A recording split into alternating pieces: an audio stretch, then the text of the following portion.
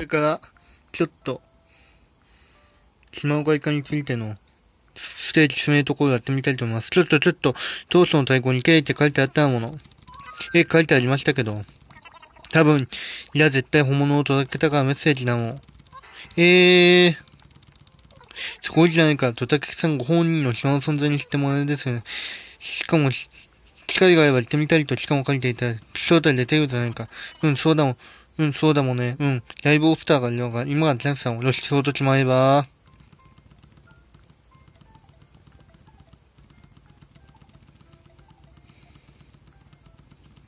もう一つ、こちら、とたけさんの番号で間違いないでしょうか。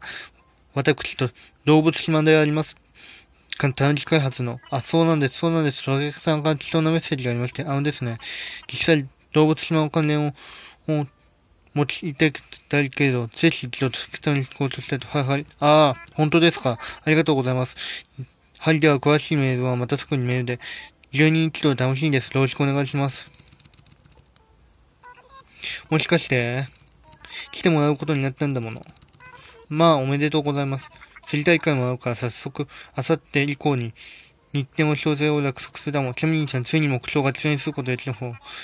ライブの開催日はまた法則告知があるから、キャミニーさんもぜひとたけさんのライブに参加してね。